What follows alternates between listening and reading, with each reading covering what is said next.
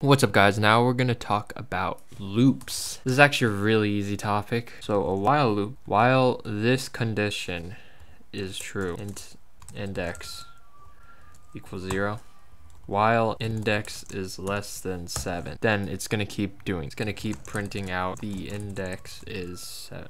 So basically a while loop is basically while this inside condition is true, it's going to keep doing this. Keep doing whatever it's inside here. Now the thing is that if your condition is always true, you get an infinite loop.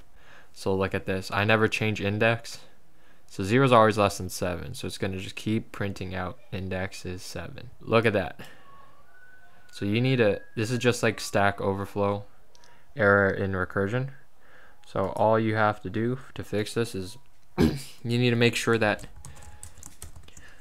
your index gets incremented, because before it was going to be 0 is always less than 7.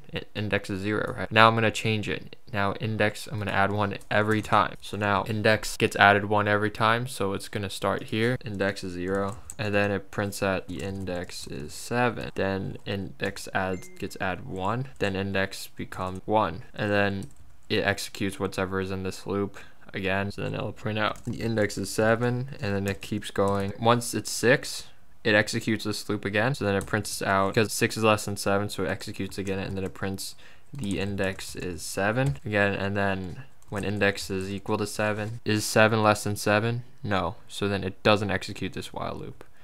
So we're gonna have this statement's gonna get executed 7 times. 1, 2, 3, 4, 5, 6, 7. I should print out the actual index. So index starts at 0.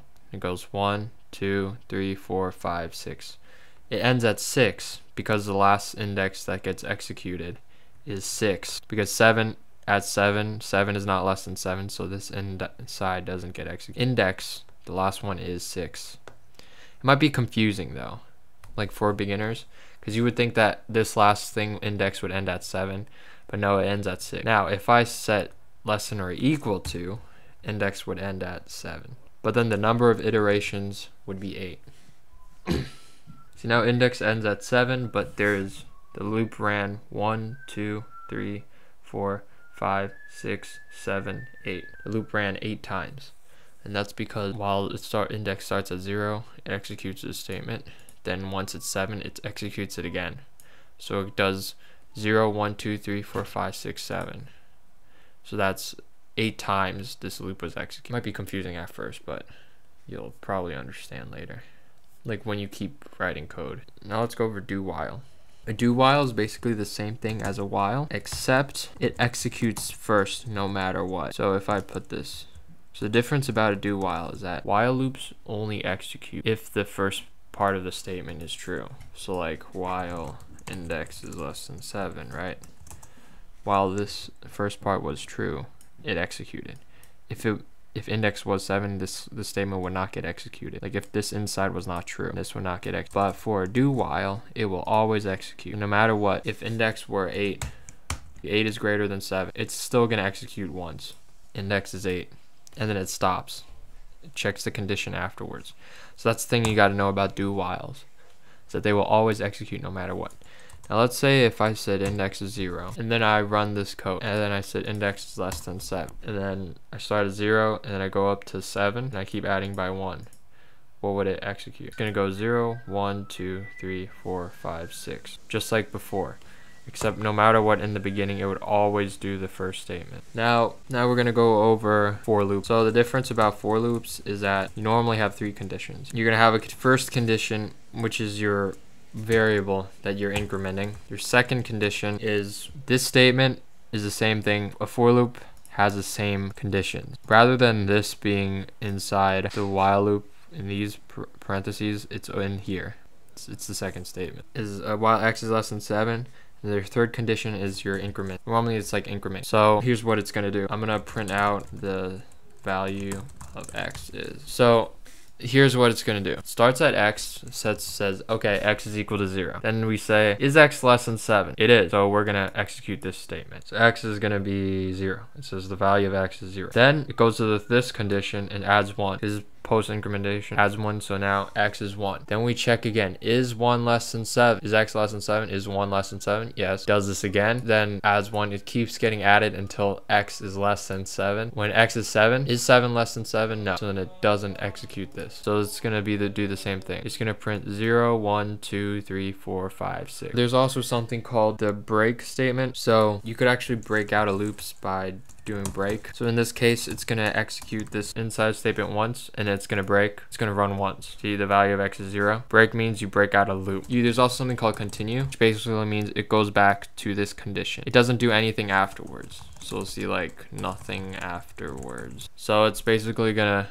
not execute anything here. It's still going to do 0, 1, 2, 3, 4, 5, 6. So what continue does is once it hits continue, it's just going to immediately jump back to this condition. So the value of x is 0, right? And then it goes continue, so then it jumps back here. The value of x1, continue, continue.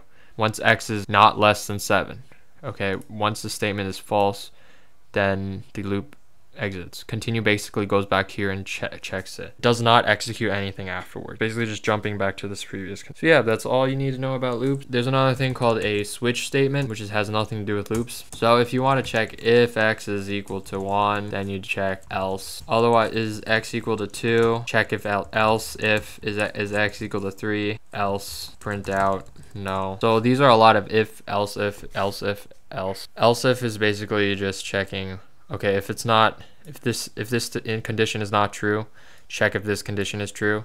If this condition is not true, check if this condition is not if this condition is true. If this condition is not true, then just execute this.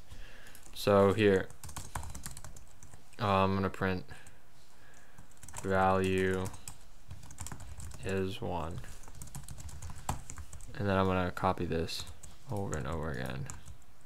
Value is 2, 3. So x is 10, so it's gonna say no. That's what it's gonna do. So that's if, else if, else if, else. But there's an easier way to do this. All you have to do is a switch statement. So you just put your switch and put your value x, what you want to check. Then you do like case 1. Then you do case 2, case 3, then default. You have to do break every time though, otherwise it'll just immediately execute the next statement. So switch basically says, okay, is x equal to 1? If it is, you're going to execute anything between here and break. So you're going to say value is 1. Otherwise, is x equal to 2? If it is, we set value, we print out value as 2. Otherwise, is x equal to 3? Then we print out value as 3. Otherwise, we just say no. Default no. And then break. We don't need a break here. We put the break because otherwise it's gonna keep going to the next statement no matter what. So put no. Okay, now if I didn't have a break and the value was 1, it's gonna keep executing the next statement. So here I'll show you. Let's say I didn't put any of the breaks.